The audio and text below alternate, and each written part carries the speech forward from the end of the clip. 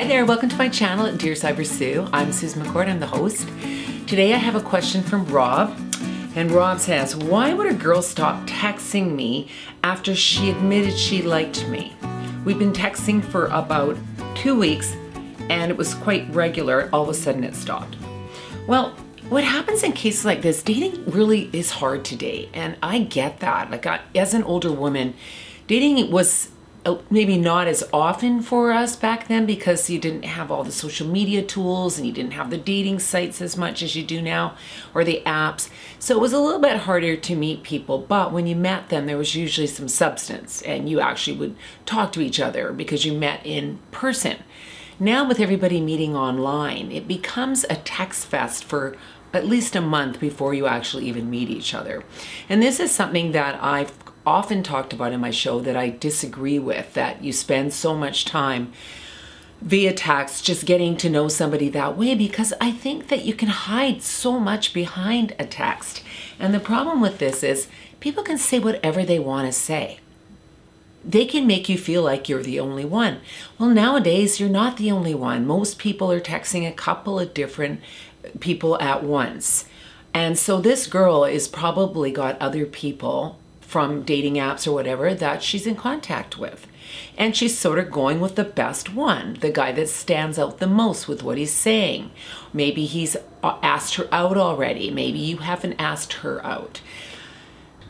What is wrong with just saying, okay, I really like who you are and I'd like to take you out for coffee. Let's do it. Find out who they are, because your best bet is to see them face to face, because when you do that, you're reading their body language, you're watching their eyes, you've got so much more in front of you than you do when somebody's sitting there texting you. Come on, let's face it. I mean, anybody can hide behind that. So I'm sure this girl likes you enough that she texted you for a couple of weeks and you guys had this nice thing going on. But again, maybe in the meantime, she's met somebody that stood out just that little bit more. It's not to say that you're never going to hear from her again, but I would say to you that if you want to find out how she's really feeling, text her and just say, you know what, I'd really like to see you. I don't want to keep this texting going on much longer. Let's meet up for a coffee on Wednesday. See what she says. If she doesn't get back to you, or she says, oh, I can't, I'm really busy this week, and she makes excuses, well, I think you're going to have your answer either way there. She's too busy to see you, or she's not interested anymore because she's probably met somebody else. And this is the dangers of dating apps, because sometimes you can have 5 or 6 people at once that you're communicating with. And this becomes, well, it can be fun. I'm not saying it's not a good time. It can boost your ego for a little while. But if you really are looking for someone to have a partnership with, and you don't want to keep wasting time doing this small talk over and over and over again with the texting, just be upfront and just say, I really want to see you. I want to get to know you. Let's meet in person. You know, today there's so many catfishers out there, people who play these games and then they ghost you. You know, I always say, find out earlier than later. Why do you want to spend so much time in a fake scenario when you can meet them and see if they're real? See what I'm saying here? I think what's happened is people feel that, oh, they text me again, and they get excited about that. It's almost like a date to them each time somebody texts you or you text them.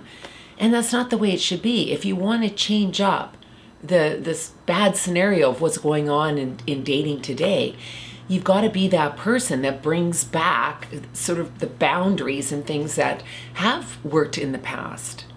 I always had a rule that I would text somebody a couple of times. If they didn't ask me out in that time frame, then I was gone. And could be what happened with her too. Maybe you're just too slow in moving to get to see her in person, and maybe she's just sort of given up on you because you're taking too long. So give it one more shot. Text her again. Tell her you'd like to see her.